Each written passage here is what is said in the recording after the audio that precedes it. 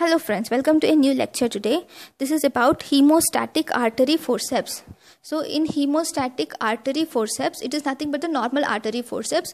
It can be either straight or either curved. It can also be, it can be small or medium or large. If it is small, we call it as mosquito artery forceps. So if you see this hemostatic forceps, it has a lock and it has two blades. To the blades, if you see, it has horizontal serrations. So presence of these horizontal serrations and the lock helps us to identify this hemostatic artery forceps. What is the use of this hemostatic artery forceps? It is used to cut the blood supply, stop the blood supply, right?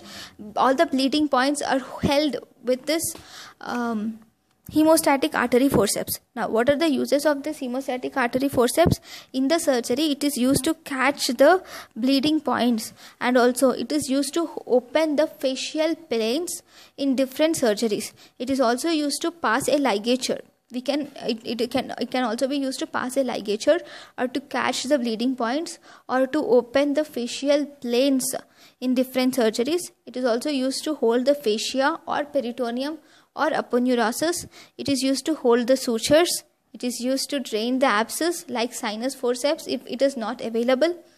In gynecology, it is used to clamp in hysterectomy or salpingectomy or salpingo-oophorectomy. It is used to catch the bleeding vessels for hemostasis.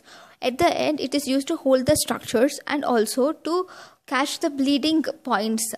So this is hemostatic artery forceps. We can identify this with the help of a lock and also horizontal serrations in its blade. Thank you guys for watching my lecture.